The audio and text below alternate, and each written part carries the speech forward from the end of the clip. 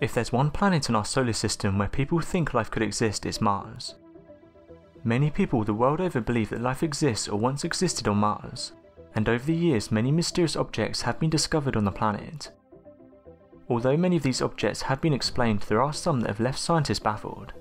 The most recent discovery revolves around a shiny rock.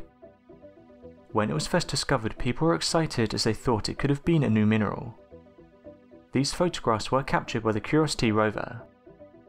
Some also put forward the idea of it being a gold nugget. Mars does share something in common with Earth, and that's the abundance of volcanic features. Mars has the largest volcano in the solar system, Olympus Mons, and it's been theorized that gold could be near the surface on Mars as this volcano is relatively young. Researchers are now working to try and find out where this shiny object came from. Some amateur astronomers have suggested the rock could be from a meteorite impact. After all, scientists have said that over 200 meteorites hit the red planet every year. The photographs were taken on the 26th of November.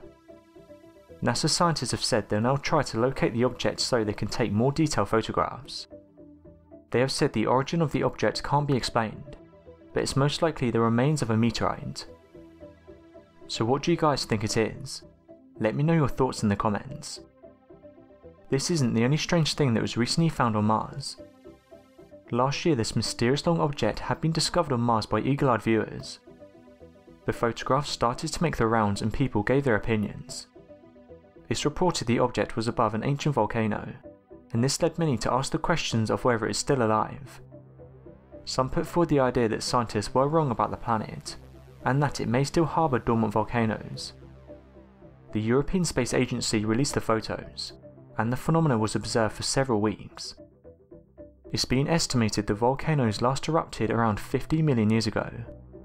However, there is another explanation. Essentially, the formation is just icy water vapour. This happens when the wind hits a large structure such as a mountain. After it's forced upwards, the water vapour condenses and freezes into clouds.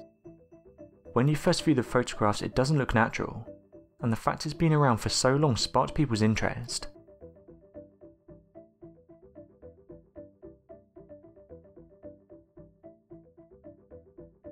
Thanks for watching, and don't forget to subscribe for more videos.